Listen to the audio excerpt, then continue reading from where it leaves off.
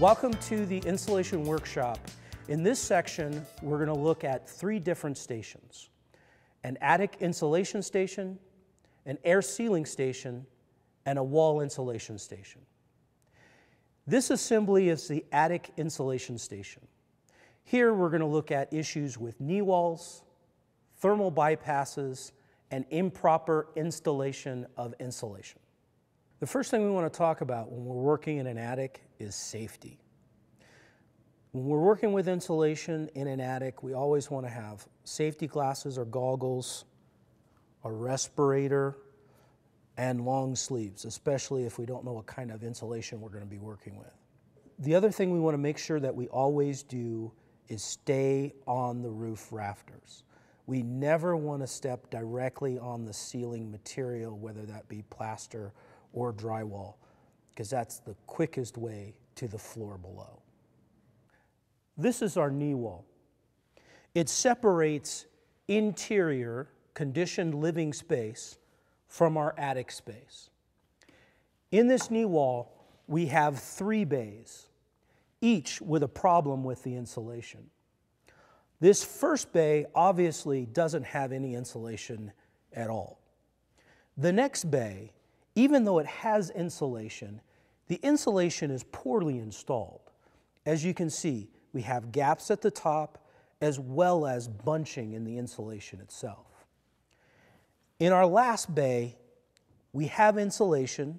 It's pretty well installed, but on closer examination, we'll notice that the craft paper is actually installed to the exterior and should be installed to the interior to provide some moisture protection for the insulation itself. So let's fix that.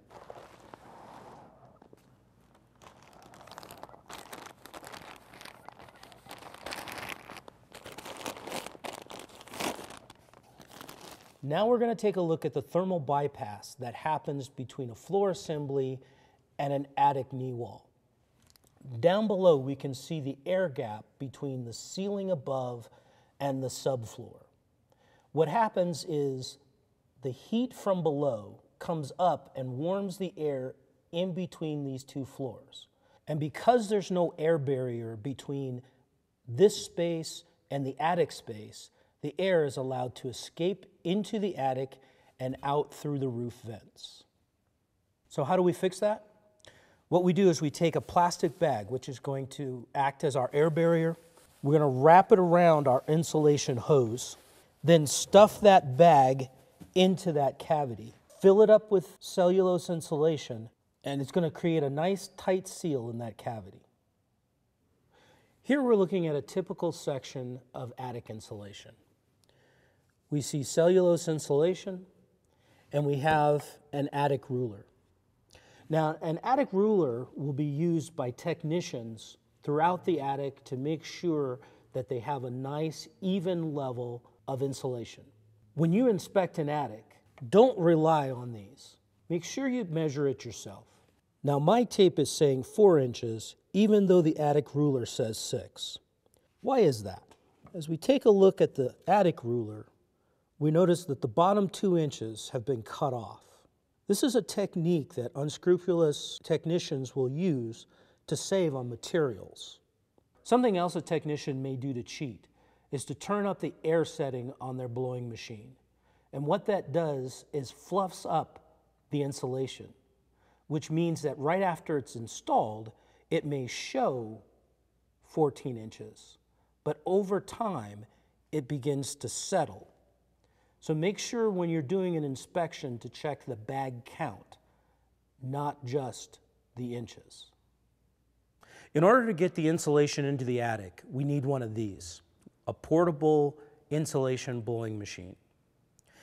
The insulation goes into the top here into the hopper. At the bottom of the hopper, there's an agitator. And what that agitator does is it breaks up the insulation because the insulation's been packed into a bag and compressed. So in order to get that to flow properly, we need that agitator to break that up. Once that insulation gets broken up by the agitator, then it falls through the gate. The gate actually controls how much material gets blown into the house through the hose. Once it falls through the gate, then it goes into the blower. The blower then blows that insulating material through the hose and into the house. Now the technician on the other end of the hose has a remote, and on that remote they can control both the agitator and the blower. So if they just want air to, say, help them flatten out the material that they've already installed, then they'll just run the air. But if they want both air and material, then they'll select agitator on, then they'll get material as well as air out into the attic. Now, the technician will alternate back and forth between just air and having both air and agitator on in order to give a nice, smooth installation of insulating material. Each bag of insulating material has a chart on the side that shows you how many bags you need per 1,000 square feet to reach a particular R value.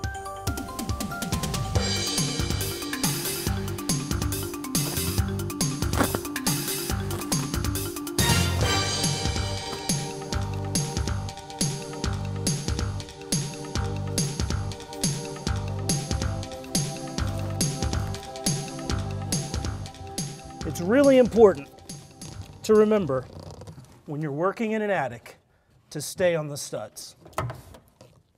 Once a technician gets into the attic and they place their attic rulers, the next thing they're going to start doing is blowing insulation.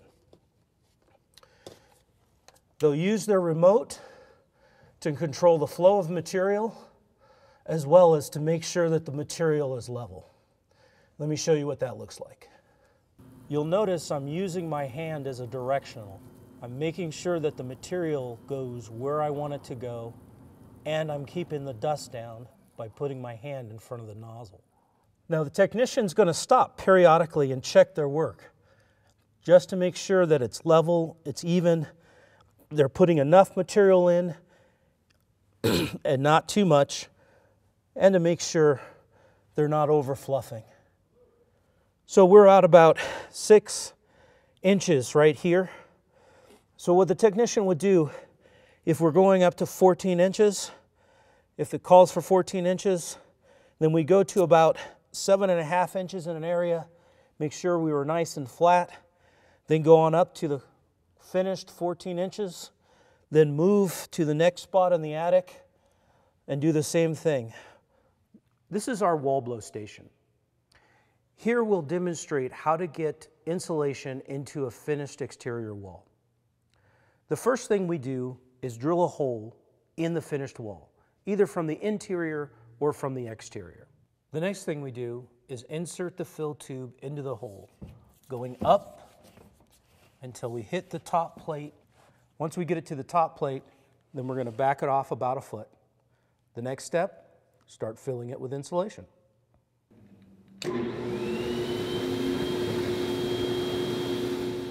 Okay, so what's going to happen is we have material that's going to the top, and we're not actually filling from the top. That material, as you can see, is falling down to the bottom. So as we fill up material, we can actually feel the pressure change in the hose. So then we'll move our hose down a little bit more. Okay, so we just want to make sure that we don't have a blowout. Take our last little material, fill it up in this hole right here, and it looks like we have a pretty good dense pack. And let's take a look.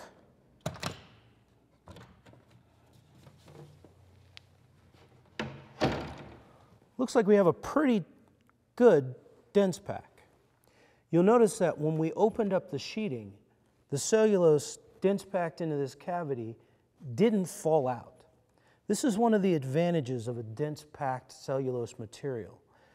It'll actually fill in gaps around piping and wiring to give us a nice, even, filled cavity.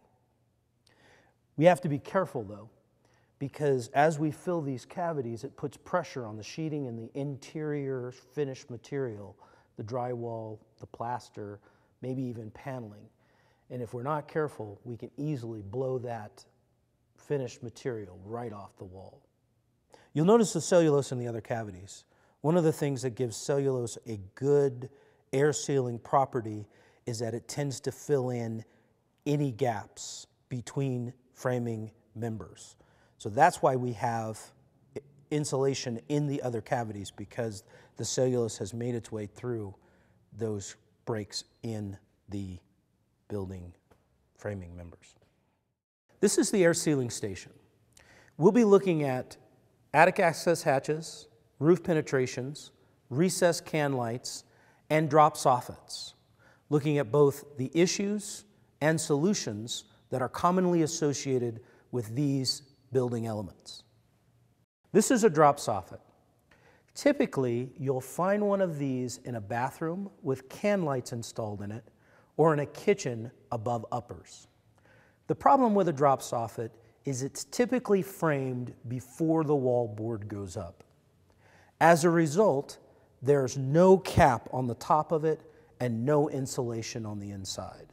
What that does is it allows the heat from the interior space to come through the uninsulated walls, make its way into the attic and out to the outside. There are two ways we go about fixing that. The first is to cover the top of the drop soffit from the attic and insulate over the top of it, making sure that it's air sealed very well. The second way to fix that problem is to actually insulate the walls inside the drop soffit.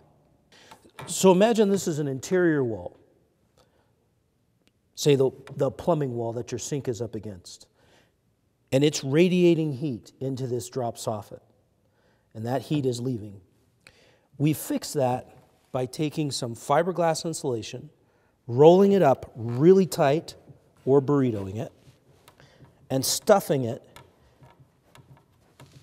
into that hole. Now the air that's underneath, although it's being warmed by the house, cannot make its way into this drop soffit and out into the rest of the world. Now let's talk about the flue chase.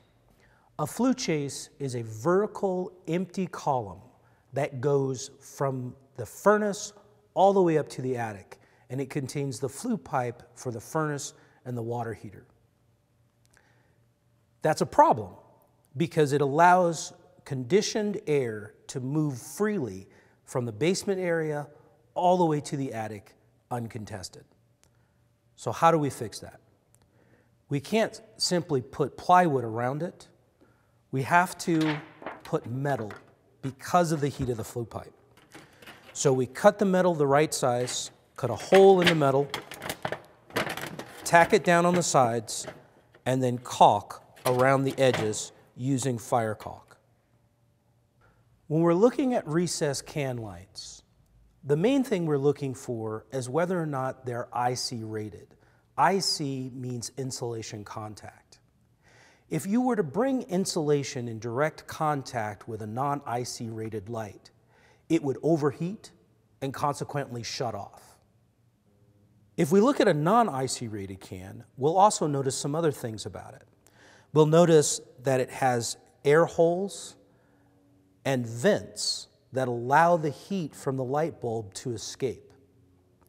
The problem with those holes is that they also allow warm air from your home to escape along with it.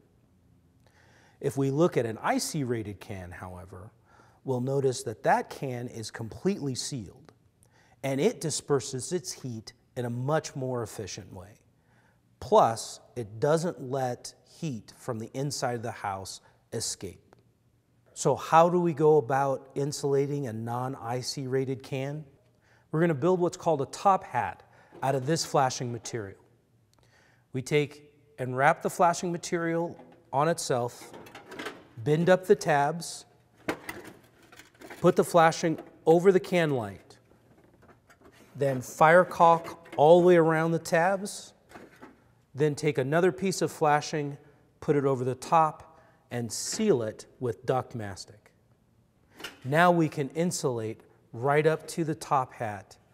The can will stay cool and will stay warm.